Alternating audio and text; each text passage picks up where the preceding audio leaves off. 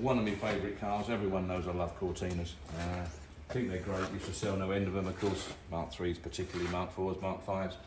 Mark 1s, yeah, great, aren't they? Everyone should own a Mark 1 Cortina. It's a lovely, lovely car. The nice thing about this car, other than the condition, which is fantastic, it drove 240, 260 miles to the south. Did it? Drove straight up, no problem, never missed a beat. Now, I know people that out there think, well, that's what a car should do. Yeah, it should do that. But an old car that hasn't been used very much in the last 25, 30 years, you know, you're expecting quite a lot of it, really. And I think for any car of this age, don't care what car it is, what make it is, to do that effortlessly with no problems whatsoever, I think is quite an achievement. I think that's lovely. And that gives me the confidence to jump in this car and drive it back down to London. I wouldn't bat an eyelid. When it came in, I drove it around the village and thinking to myself, let's see how it goes. And I was driving around thinking to myself, this is why it got here, no problem. It drives lovely, absolutely lovely. Proper car, really nice condition all round. Owned by an enthusiast, obviously, as you can see. Look at the suspension tops. I know, lovely. Beautiful, absolutely lovely. Super engine bay, sweet as a nut, the engine, gorgeous interior. There's nothing you can knock it on.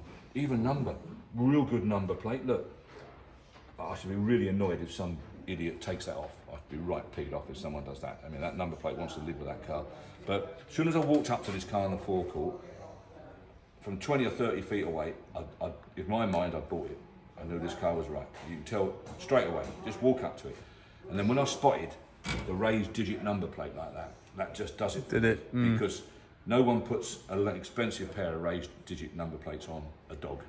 You know, I've only ever seen them on good cars. And as soon as I saw that plate, I thought, that'd be a good car, that car. Started looking around it and sure enough, I was right. Yeah.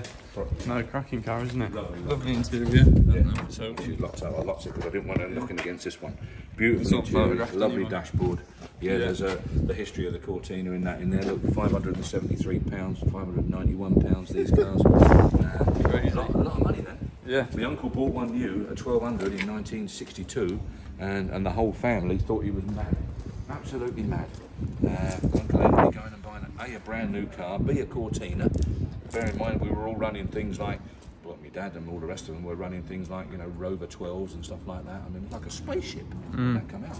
I mean, just band of bomb backlights, look. Yeah, lovely. Yeah. How are you? All right, mate, fine, thank you. Yeah.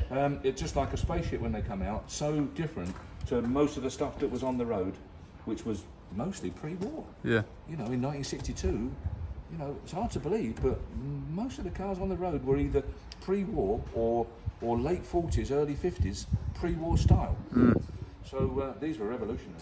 Good. Good. And band of bomb backlight. See, you know, this band of bomb thing. This is it there. Look. Yeah. That was all the hippies and all the rest of it were on about banning the H bombs. Probably right, aren't they? Anyway, and it was a big protest movement. Was it? And the emblem was that.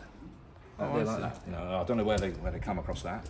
And of course, then Ford come out with a ban the bomb backlight. People couldn't believe it. Yeah. And, so I know an awful lot of the hippie mob and that sort of thing sort of got hold of these and they put them on the back of their jacket and all the rest of it. Yeah. And so whether they nicked them or bought them or not, I don't know. But anyway, that's what they are. Ban the bomb backlights. What they are? Deluxe, as you can see. Gorgeous car. Cracking car. Super.